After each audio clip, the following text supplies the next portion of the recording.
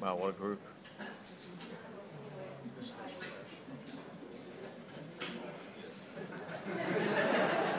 Oh yeah, they were trying to use So we're here today to cite what we think is a super important social issue. We see a lot of applications promoting mustaches, and we feel that it's our duty to help stop terrifying people in the world with mustaches. So what we did is we built an application where you can go to our patent stache stasher. And here is where you can upload a photo of yourself.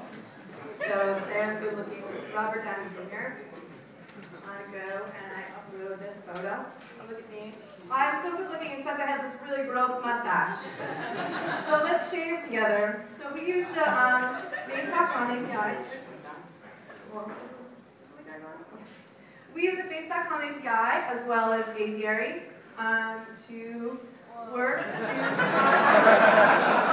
create a mustache.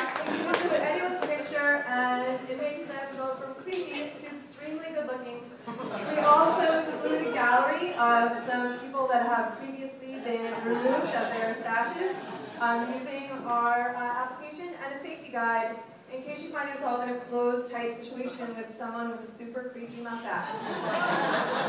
I think all of us at Stache and Stache, we want to illustrate for you just what everyone else is feeling when they see you with your mustache. We can all agree that this is super weird. Okay, Dr. Stache.